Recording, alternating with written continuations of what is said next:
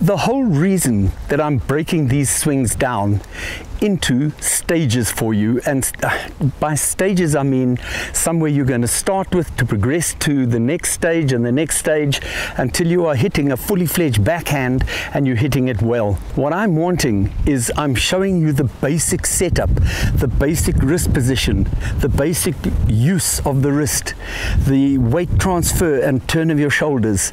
I want you to go home with a foot mallet and practice this until in your sleep you're going to just get into the right position like this. When you practice this, make sure that you are standing correctly to allow you to get the feeling of hit and turn, and stay watching the ball when you do that. Do not stop this stuff, okay? So those are the important things, please, that you need to go home with a foot mallet. I don't care if it's with a tennis ball against a wall, but practice that swing until that becomes absolutely default setting for you.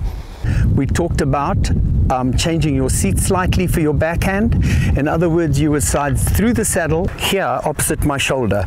It's nice and wide, which allows me when I hit that to turn with the backhand like that.